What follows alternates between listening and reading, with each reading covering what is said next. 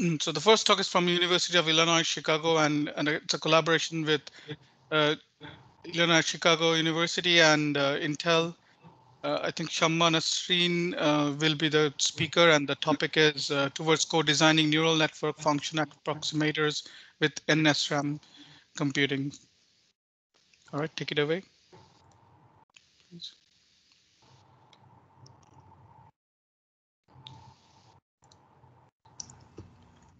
Hi everyone, can you see my screen? Yes, we can. Yeah, if you can go to full screen mode, please. And you have 10 minutes. So, yeah, thanks. Okay. Thank you for the introduction. I'm Shamma Nasrin, a fourth year PhD student at University of Illinois, Chicago. Today, I'm going to talk about a co-design approach for computing memory inference for deep neural networks. So as we all know, deep neural networks are pretty hyped up right now, and the applications for them are increasing day by day because of their superior generalization and learning capacity. DNNs are successfully used in autonomous driving, natural language processing, healthcare, and many more other applications. However, DNN has a large number of parameters, and naturally, DNN presents very critical inference constraints when considering real-time low-power applications. And to address these constraints, computing memory approach is gaining more and more attention nowadays. Basically, in this approach, we can avoid high data traffic between processor and memory units. Not only that, in memory computing, we can actually reduce the number of operations which are used in typical deep neural network. If we give an example, accumulation of products of inputs and weights at a neuron edge simply reduces to current or charge summation over a wire in in-memory computation. In recent years, actually there are several work in this area. However, many critical limitations still remains, which limits the scalability of the processing. One of the critical limitations that in-memory computing has is if we want to do multi-bit operations, we need to have DACs at each row. For example, to compute the inner product of L element weights and inputs, we will have L DACs and one ADC. And to compute one single column, all the DACs will be concurrently active. And DACs are very, high area and high power. So it will be definitely introduce some area and power overhead. And also with the increasing number of precision of operands, the design of DACs are also becoming very complex. And one way to solve this issue is just don't go for high precision applications, go for single bit precision. But the problem with single bit precision is if we go for complex data set, we lose accuracy, and we definitely don't want that. So, and the second critical limitation is we need ADCs to digitize the inner product of input and weight, and we need actually very high precision ADCs if we increase the input precision and number of cells being summed. So what to do to solve these issues? So to solve the limitations, we are proposing a multiplication-free neural network operator. This is actually eliminating the need for the multiplication of multi-bit input and weight. What we are doing here, we are multiplying. If we see equation 1, we are multiplying the sign bit of input, which is a single bit, with the multi-bit of weights. And in the second part, we are multiplying the sign bit of weight and single bit of sign bit of weight with multi-bit inputs. So this multiplication free operator is actually inherently designed to avoid the multiplication of multi-bit inputs and weights.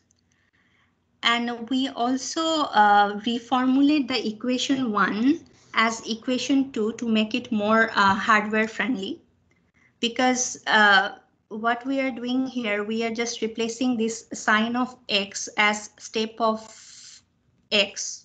So step of x is nothing but like it will either give me 0 and 1. So if we want to implement it with a SRAM array, it will definitely gives us some advantages in hardware. And also we are reformulating the equation 1 to equation 2 to minimize the dynamic energy of the computation. And the third contribution of this work is that we are exploiting the parasitic capacitance of the SRAM array to implement the digital to analog converter of successive approximation based ADCs. So, and this again is helping us to reduce the energy consumption, and also it reduces the precision constraints of ADC. It's like if we want to go for high precision, like 8-bit to 8-bit or 16-bit ADC implementation, then again it will become complex and power hungry. But with our implementations, we are reducing that limitations. And this is the circuit level design of the proposed approach. So we are here we are showing a microarray of our design. So these boxes are nothing but SRAM cells, and the way we are doing it, we are designing an SRAM array and dividing it into two halves. So here the left half is doing all the multiplication and addition, and the right half is digitizing the accumulated value from the left half. And the two halves are basically symmetrical. We can interchange the operations between these two halves. And how we map the data in this SRAM array, it is shown in this figure. So what we are doing, we are using a microchannel for the inputs, and all the weights are mapped in the SRAM array. So when we are doing the operation of sign bit of weight, sign bit of x and multiplication of w, what we are doing, we are loading the sign bit of x, sign bit of input in the microchannels, and we are doing it for 8-bit weights. So all the 8 bits of the weights are stored in the SRAM array is in the row-wise manner. Like the array is a size of 8 by 62. So 8 rows, each row of each column are basically storing each bit of the weights. Like if we have 8 bits, all the 8 bits are stored in the column wise. So first column will have 8 bit of first weight, second column second weight, like in this manner. And we will do 2 minutes. Okay, and we will do all the computation in this manner. And this is the results. And so basically, if energy wise, 44% of the energy are going for MAV operation, which is like single bit multiplication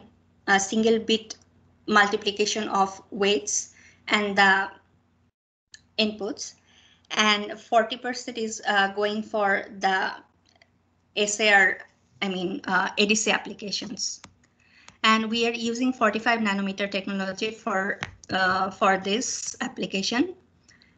And we are gaining 105 tops per watt with our proposed technique, which is much more higher than the,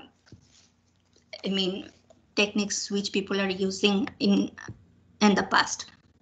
And we can also combine this approach with the with digital approach as well. It's like even if we do like 85% of our operation in memory and other 15% operation in digital, then the accuracy increases.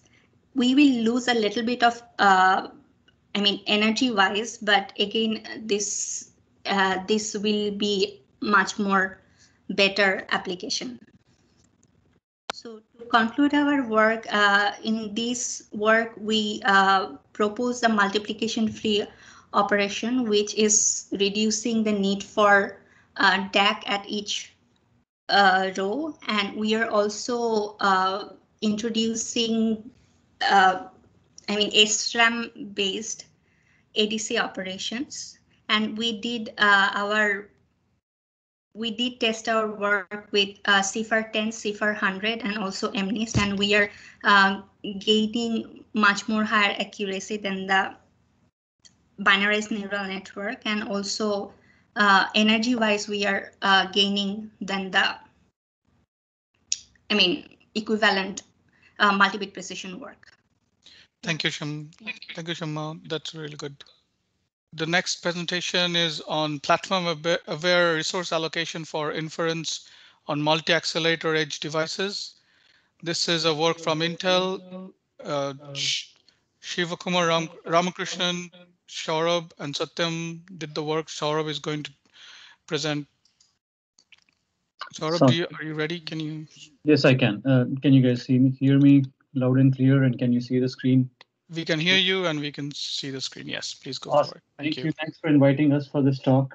It's quite a privilege to be surrounded with such great presenters and authors. Excellent work I've seen so far. So giving context on, before I speak, we do work for Intel, but the views that we are expressing, these are our own.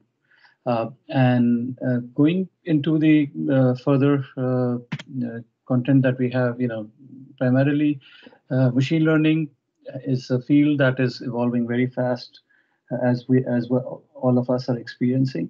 The discussion today is going to surround, rather than looking at machine learning in isolation, and we want to really look at a multi-application computing device. And we want to look at a platform as a whole, and machine learning being one of the ingredients of that platform. If we just try to optimize machine learning in isolation, we may not be optimally using the resources available to the platform, and we may end up negatively affecting user experience of the user. Sometimes we would be overutilizing the resources, or sometimes we would be underutilizing them. And in both cases, we would be affecting user experience. Right? Multitasking computing device, which is not like an appliance.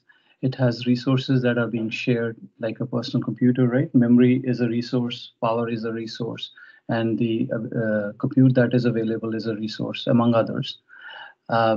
Connectivity being another one, network bandwidth being another one. And a lot of these applications tend to now also offload to the cloud for various reasons. Sometimes it is for cost, sometimes it is for responsiveness. So this distributed kind of a computing environment, which needs to use the resources locally and on the cloud available, leading up to the best user experience, is what is the context of the talk today. Okay, when we say in a PC, AI is quite pervasive now. AI is being used in various scenarios. Productivity applications used for, let's say, sentence auto-completion for NLP usages, or creator applications used for they're using GANs to change images, for example. right? In case of gaming, it's quite used for things like ray tracing or background segmentation or increasing resolution of images. Developers use it for, Visual Studio Code has something like IntelliSense to autocomplete your syntax. Similarly, applications in the security domain use AI for detecting, whether something is a malware or not. So I can go on and on and on, and I would still feel short of the gamut of applications and the spectrum of the compute that they offer. Like some AI is using LSTM, which is very different than maybe a convolution or something which is transformer based. So even AI has a lot of different, kind of compute profiles, and then it also depends on what kind of hardware you're running it on. The same workload running on a CPU device on a particular vector width would be very different than another CPU on the same device, or even a GPU or an accelerator, right? So there are a lot of different ways we can run AI. So it's very important for us to understand how to run AI and where to run AI, right? And it's very important for us to, really think in terms of user experiences at the end of the day, because that's what AI was meant for. It's meant to improve the lives of the users that are using it. And us having a very isolated view when optimizing AI can actually defeat the very purpose why AI is being used, right? Now, going by that thought, we should also see that AI applications are not very different than, say, other applications, so we need to factor in some of the indicators that are being used for other applications, things like how much are we utilizing memory, how much is my startup time, how much can I scale to all the available compute resources, whether I can run on, let's say, I have a dedicated accelerator, whether my AI can run on it or not. So when I'm making those choices, I need to be aware about, my system as a whole, right?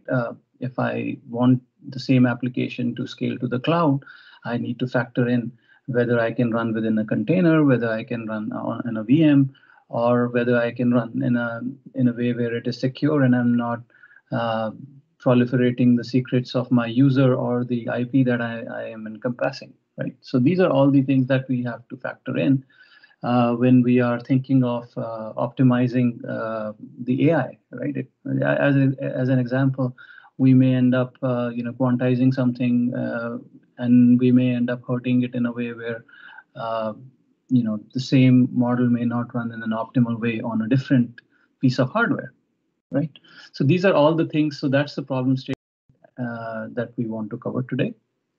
Right, and it's in the PC ecosystem space where a mainstream PC developer tends to make choices which are important to him, and these PC developers want to have a very simplified view, simple way to do AI. Sorry for interrupting, Saurabh. Sure. We are only seeing the introductory slide. Oh, yeah, I'm switching. I'm going to switch. Sorry. All right. I just wanted to make sure that we are seeing the correct slide. Thanks. Absolutely. Yeah. So going into the, so the developer wants to pick really simple APIs. He doesn't want to get into the nitty-gritty details about managing accelerators and doing specialized programming, knowing how to hand optimize these things. So the mainstream PC developer doesn't have the competency, time, or the cost associated with it to do hand optimizations for making these choices for it. And one of the things, by any means, I'm not promoting one of the approach, but one of the things that Microsoft's been driving and we've been working on within Intel is an approach with runtime called Windows ML or Onyx runtime. And most of the work that I'm going to talk about is surrounding it. So I'm going to quickly give an introduction to it. It is layered. It offers 3 simple APIs to load the model and then to bind resources to it and then to just evaluate it. And it the backends are again is a spectrum of it, ARM or x86 based or GPUs of all kinds. and it works on Windows or any other most of the mainstream operating systems like Android and Mac OS and things like that, right? So earlier when I was mentioning these are the constraints that mainstream PC developer is going through. It's a fact now that cloud is a very important piece.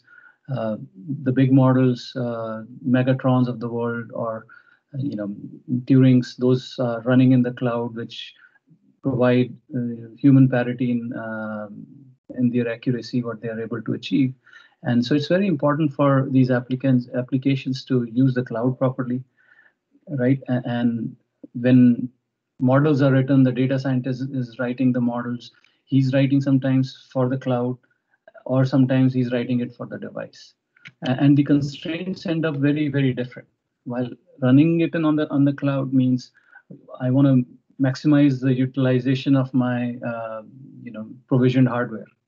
Whether I'm running on the CPU, I want to maximize every squeeze and every bit of juice available in that VM or CPU that is being hosted on the cloud. While on a PC environment, the user is the boss, and I want to have additional constraints that my image is not jittery. I'm not negatively affecting any other application that is running.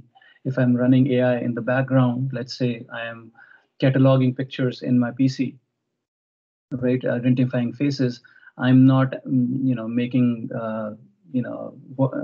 word editing application slower by any means, or the launch times are getting negatively impacted. So the data scientist is again either not aware, or this is too complex of a problem sometimes for him to handle either. And the constraints are very different of an on-edge multi-PC environment, a multi-application environment in a PC, then an appliance like an edge, like an Alexa kind of a standalone device which is not doing nothing but AI. So the edges is also of different kinds. So we did the study. 2 minutes. Sure. So we did this study, where we saw that AI has up to 2x effect in performance on a foreground app. And this was sort of an eye-opener for us that we need to really think about how AI is impacting the rest of the platform. Small models like even SqueezeNet and ResNet 50, we're seeing more than 50% of performance hit, up to 2x, right? You can see that here. These are mainstream applications affecting their launch times, and overall just responsiveness of various activities that we are doing. Right, and similarly, gaming is another piece where we saw a similar hit in performance, up to 2x, just because workload ended up on the wrong accelerator, right? And based on that, we did come up with an algorithm. It's called Iris. The more details are in the paper that you can get into. I'll jump over to the results. That if we make more informed choices, if we make more choices which take the whole system into account and really prioritize the impact to the user, we can basically reduce the overall system impact of doing AI, making more informed choices of how much threads we use, how we prioritize the threads, making more informed choices and algorithms that we are choosing, and making sure that we are not bloating the memory, for example. Right, and this has led to an improvement in overall system responsiveness of things. And now I'm going to just go into the conclusions that more or less summarizing the things that I discussed, where we want to, even when we're looking at AI in isolation, we should first think about the scenario that we're targeting, and not forget what AI was meant for. So, the performance should be measured beyond just inferences per second, factoring in other things that I mentioned. It's not all about maximizing utilization, and the comprehensive set of metrics should include other things. An Iris algorithm that has been mentioned in the paper factors in all these things, uses heuristics to make more informed choices, to give suggestions to the software stack of how it can be more effective in improving the performance. Right? Let's pivot to the next one, the last one in this series. Sorry, the last but one is the AttendNets, tiny deep image recognition neural network for the edge via visual attention condensers. Alexander Wong from University of Waterloo, and I think Darwin AI is going to present. Alexander, you can take it away. Yes, can you hear me? Yes, we can hear you. Perfect. You don't see the so, slides. Okay, perfect. I'm going to try to share my slides right now. Can you see my slides? Not yet. There we go. All right, we see it. Thank you. Okay, perfect. So I guess since we're over time, I will try to keep it short as possible. So here I'm going to be talking about our, I guess, work on AttendNets, which is tiny deep neural networks focused on the notion of visual attention condensers from University of Waterloo as well as Darwin AI. So motivation, since we're in this workshop, we all know what that is. And there's been a lot of different, I guess, efforts into efficient deep learning, ranging from model compression to efficient architecture designs. We all know what the papers are. There's so many of them. But one particular area that is not as well explored and hasn't actually been explored is the notion of self-attention for the notion of efficient deep learning. A lot of people have focused on self-attention for improving accuracy, but people have not looked into it in terms of how you can actually leverage selective attention to build more efficient standalone building blocks for deep learning. And that's what we try to tackle. And so the main contribution of our work is what we call AttendNets, which are low precision, highly compact deep neural network architectures that are tailored for on-device image recognition, centered around deep self-attention architectures, where we introduce the notion of visual attention condensers, which are standalone attention mechanisms for efficient spatial channel selective attention. Plus, and we then, once we've introduced this visual attention condenser, actually leverage it to create unique machine design macroarchitecture and microarchitecture designs tailored for efficiency using a machine-driven design exploration approach. And so first we'll talk about the visual attention condensers, which is something that we introduced as a building block for efficient deep learning. So much of the research, as I mentioned, in self-attention has focused on accuracy. So here in the realm of computer vision, most of self-attention has largely explored as mechanisms for augmenting existing CNNs. So if we're talking about things like squeeze and excite, and so on and so forth, where they wrap around existing CNN architectures. So it improves accuracy at the expense of architectural and computational complexity. So here what we decided to do was introduce the notion of visual attention condensers, which are standalone efficient self-attention mechanisms that does not need to be wrapped around existing convolutional constructs. And the main premise behind visual attention condensers is that it is based around the premise on, can we learn embeddings or condense embeddings at a reduced dimensionality for characterizing joint spatial channel activation relationships so that we can help the network focus on what's important in a very efficient manner. And so a visual attention condenser can be seen on the top right, and it's comprised of a down mixing layer, which reduces channel dimensionality for improving efficiency, a condensation layer, which further condenses the information, where it then goes into a embedding structure that learns a condensed embedding of the attention based on the joint spatial channel activation relationships. So we have a lower dimensional embedding construct, which then goes back into an expansion layer to increase it back to the original dimensionality so that it can then be combined with the original input through a selective attention layer to focus certain areas of the particular feature map input to then allow us to get the result. And then we have a final upmixing layer that will increase the dimensionality back to the original dimensionality. So that's one way we're able to then have a nice balance of improving attention, improving modeling efficacy while improving efficiency as well. And so given this new visual attention condenser, we then take this as well as other building blocks and put it into an automatic generation approach, where we use a machine-driven design exploration approach to automatically generate macro architecture and micro architecture designs for the final attention net architecture. And the way we use it is we use something called generative synthesis as a mechanism mechanism for machine-driven design exploration, which is based on the notion of a constraint optimization problem that you see here, where we are trying to learn the best generator that can best generate networks that meet a certain set of conditions, as indicated here by the indicated function. And the two constraints we leverage here in the indicator function is you can use whatever building blocks you want, whatever microarchitecture, macroarchitecture design you want, as long as you achieve greater than or equal to 71% top one accuracy on the ImageNet Edge Vision benchmark, which is essentially right now the state-of-the-art top one accuracy for networks of this type, as well as an additional constraint of 8-bit weight precision. And so based on this, the machine-driven design exploration, plus the introduction of the visual attention condenser, it's able to create not one, but a number of different AttendNet architectures.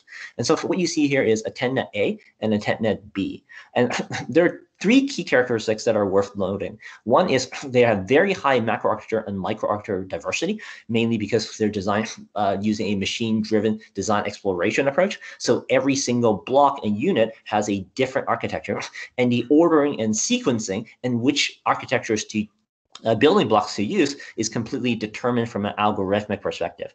So the other thing you'll notice here is that it has very lightweight design patterns. In fact, for AttendNet A and AttendNet B, outside of the initial spatial standard spatial convolution, everything else are not spatial convolutions. They're depth-wise convolutions. They are point-wise convolutions, as well as other constructs that have very low weight costs. And finally, it has a very heavy use of visual attention condensers early on before switching to a projection expansion, projection expanding kind of design pattern later in the architecture. So what this illustrates is based on the machine-driven design, it feels that selective attention is a lot more important earlier on before moving on to the next part. And so here are some of the results. 2 minutes. Yes, here are some of the results that we got. And so what you can see here is that the AttendNet architecture, both A and B, achieved the highest top one accuracy compared to all the tested efficient deep image recognition networks.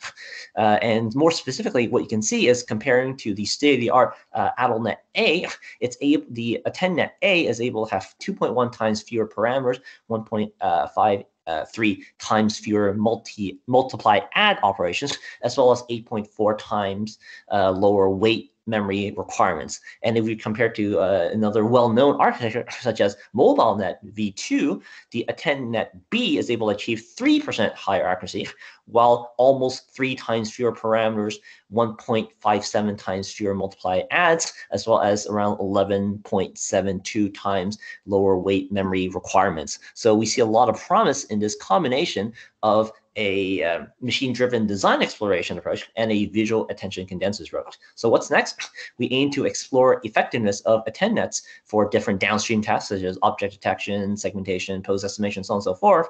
We want to also look at different design choices for the actual visual attention condenser itself. And finally, there's been a lot of research where they found that using self-attention might improve robustness against adversarial examples, and that's something that we aim to explore. So thank you for listening. Thank you so much, Alex. This is brilliant. All right, so we can do a quick pivot now to Ahmet. Ahmet, is your audio working? Yeah, we can hear you. Okay, perfect. And can you see it?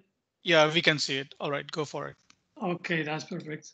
And you see in the full screen mode, I guess. Yes, yeah. Okay, perfect. Sorry for the inconvenience. And today I will be presenting our joint work with NVIDIA Research and my advisor, Professor Diaa Marculescu. So in this work, we investigate and improve the performance and power efficiency of distributed RL training on CPU-GPU systems. And we are doing this by approaching the problem not only from the GPU macroarchitecture perspective, but following a holistic system-level analysis approach. So let's get started with the system-level mapping of RL algorithms on CPU-GPU systems. So although there are a few examples of end-to-end GPU-based implementations, traditionally RL algorithms are CPU-based. And recently, state-of-the-art implementations utilize both CPUs and hardware accelerators such as TPUs and GPUs. So this figure shows the system-level mapping of RL workloads on hardware platforms. And the environment is mostly mapped to CPUs, whereas the agent or the learner is mostly mapped to GPUs. And scaling RL training performance and understanding the hardware implications of CPU-GPU systems is still an open research problem. And our goal in this work is to investigate and optimize the performance and power efficiency of RL training on CPU-GPU systems. So before going into the results, let me introduce the CRL framework that we use in our analysis. In CRL framework, actors run on CPU in parallel, each of them running multiple environments, and learner performs both inference and training on TPUs or GPUs. So the actor runs the environment, sends the observation to the learner, and learner updates its model and also performs the inference which generates the action to be performed on the environments. So these figures on the bottom show the human normalized scores in arcade learning environment, or CRL, in terms of environment frames and training time on the x-axis.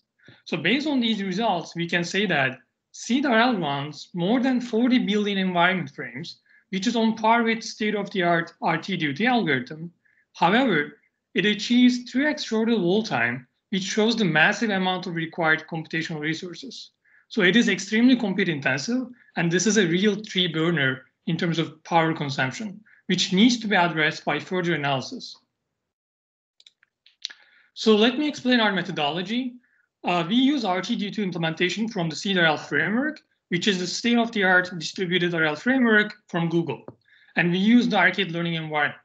So our system-level experiments are done on a DGX1 machine, which has 8 GB 100 GPUs and 20-core Intel Xeon CPU, which has 40 hardware threads in total. We also use NVIDIA profiler tools like NSI systems and NVProf profiling tools. So for the GPU hardware analysis, we use an in-house architectural simulator called NVIDIA, which is an ultra-fast trace-based architectural simulator, and it actually gives a highly accurate correlation to GV100 silicon, which we also use in our system-level experiments. Okay, so to identify the performance bottlenecks of RL training on CPU-GPU systems, we first analyze the GPU microarchitecture by performing a GPU performance bottleneck breakdown for the state-of-the-art CRL on an NVIDIA V100 GPU. So we break down the overall execution time by GPU microarchitectural components like actual compute, SRAM utilization, DRAM bandwidth, and we call everything as memory address, but you can find the details in the paper. So for example, the green bar shows the performance reduction caused by SRAM underutilization when compared to 100% utilized SRAM. And similarly, the red bar shows the performance overhead introduced by the baseline DRAM bandwidth when compared to a GPU with infinite DRAM bandwidth.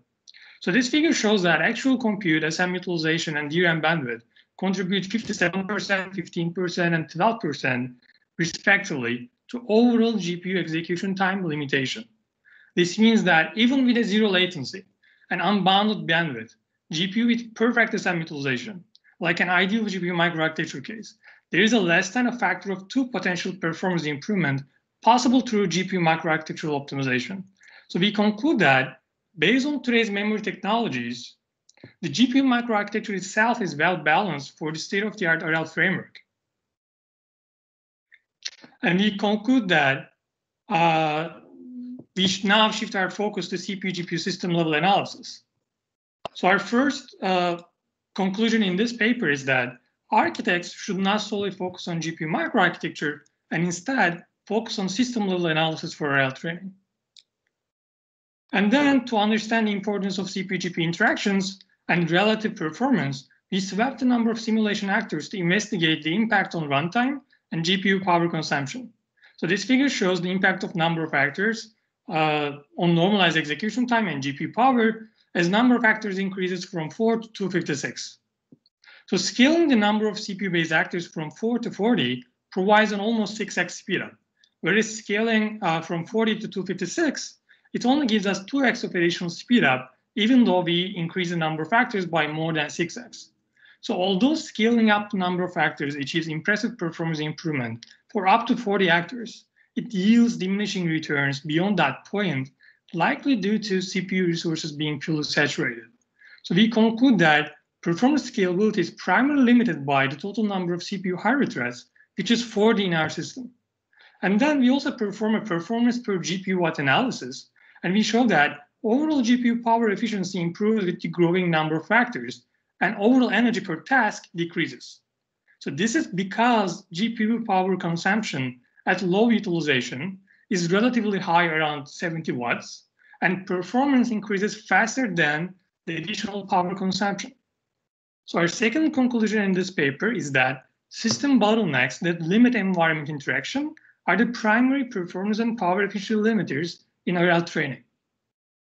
Okay, so to strike the right balance between CPU and GPU resources for RL training, we propose a new system design metric, CPU-GPU ratio, which we define as the ratio between CPU hardware threads and GPU SMs in the system.